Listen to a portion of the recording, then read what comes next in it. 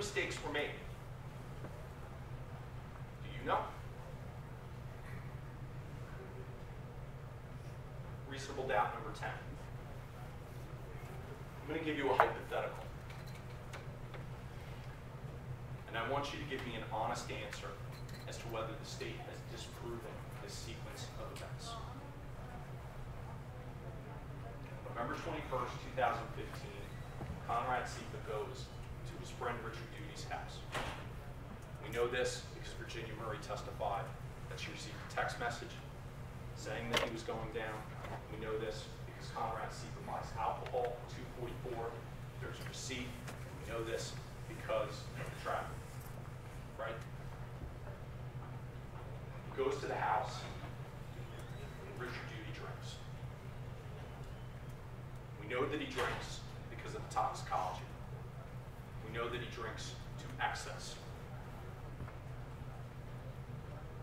We also know what Richard Doody can be like when he drinks. At some point, he becomes highly intoxicated. He becomes aggressive. He becomes violent.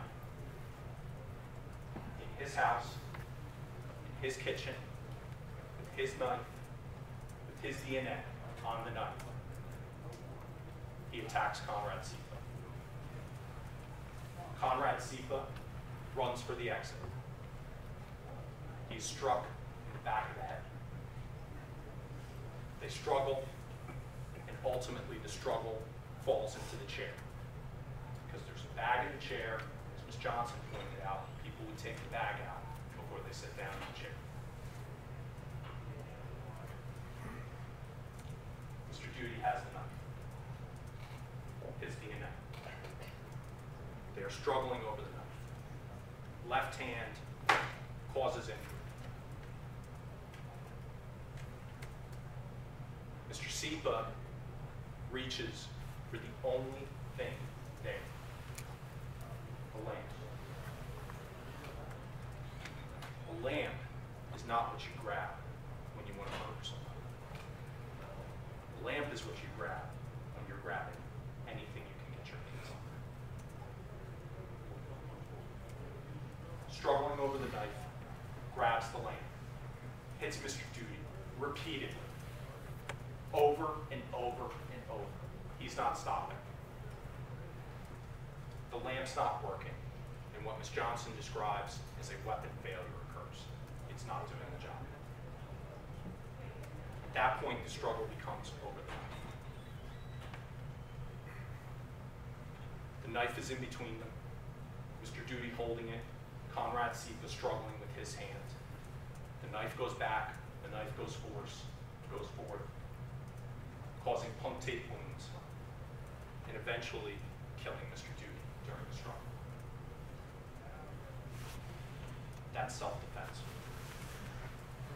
Conrad Sipa was faced with deadly force from a highly intoxicated person who was not stopped. And he defended himself. Can any of you, with a straight face, say that the state has disproven that particular sequence of events? By the way, that's one. There's dozens of different scenarios that could have occurred. The stakes are too high for guesswork, speculation, and conjecture. That is a reasonable doubt. They are all reasonable doubts because they're based in the evidence.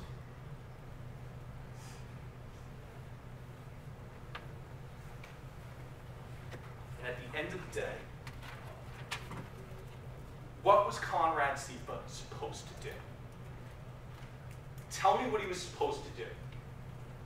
Richard Doody is attacking him with a knife. Is he supposed to stand there and worry about how it's going to look to a jury?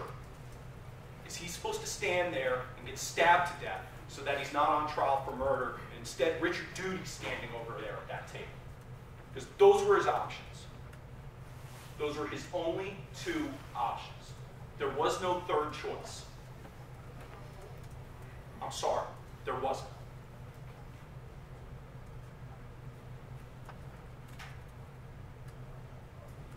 Had they proved proven to you beyond any reasonable doubt that Conrad Sipa is guilty?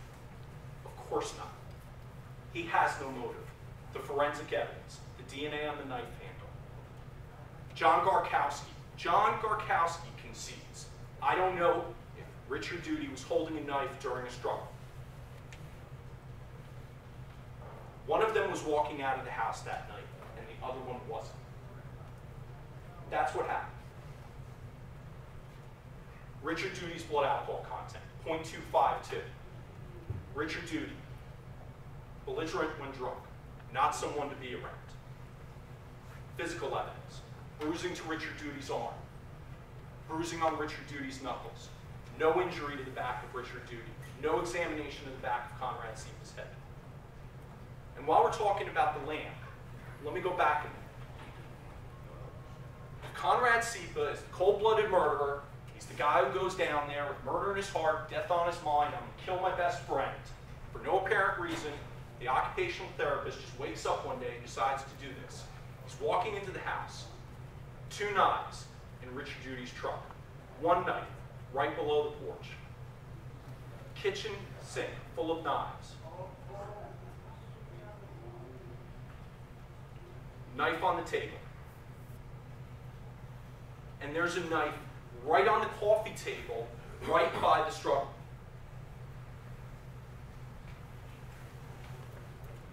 He passes all of them, and instead, it's the lamp.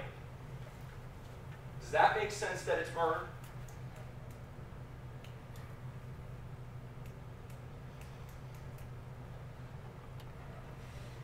Let's go back.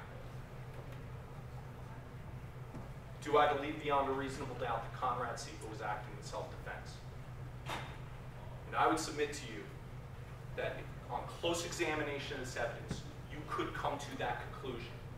But even if you don't, even if you came to, it's highly likely he was acting in self-defense. Even if you came to, I think it's likely he's acting in self-defense. Even if you came to, I don't know. I throw my hands up. I don't know what happened that night.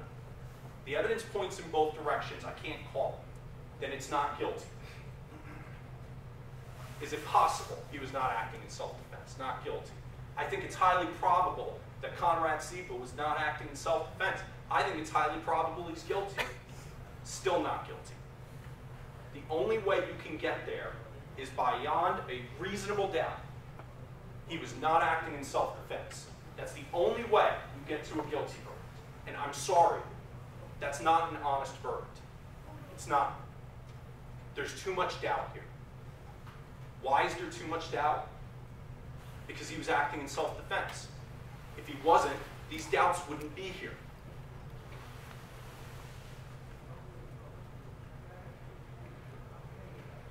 I'm asking you to do exactly what you promised us. Follow the law, follow the evidence, follow the facts. Gruesome pictures are not proof of murder. They're just proof of death. Those are not the same thing.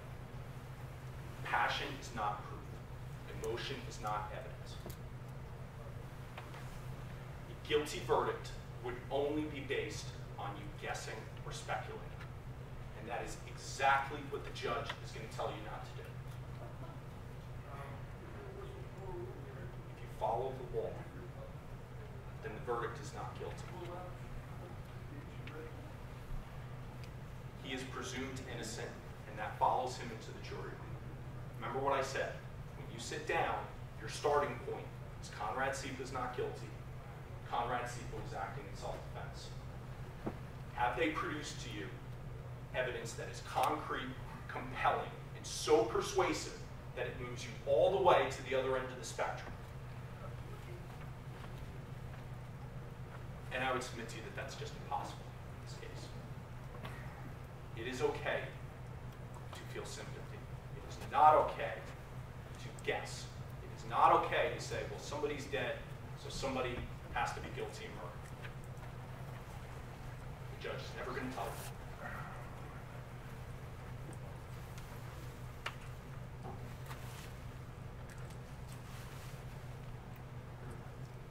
Your verdict has weight. And And there are no takebacks. Whatever you decide, you cannot come back a day from now, a week from now, a month from now, and say, you know what, I think I got it wrong. It's too late for me. I know you will take this seriously. You know, every couple of years there's this debate, whether we're doing this the right way, whether we should have professional jurors instead of citizens, people who are experienced in being a juror, trained, and they're going to sit and listen in cases. And that's their job. And you know, if you ask 10 different lawyers, you're going to get 10 different answers on what they think. For whatever it's worth, this is the way we should do it. And the reason this is the way we should do it is because this is your criminal justice system. This is our criminal justice system. It's run by people. It's the same criminal justice system that everybody enters into if they are accused of a crime. And people can say, I don't break the law, I don't do anything illegal, I don't need to worry about this, and they can mean it, and they can be sincere and genuine. But what nobody can say is I won't be accused of breaking the law.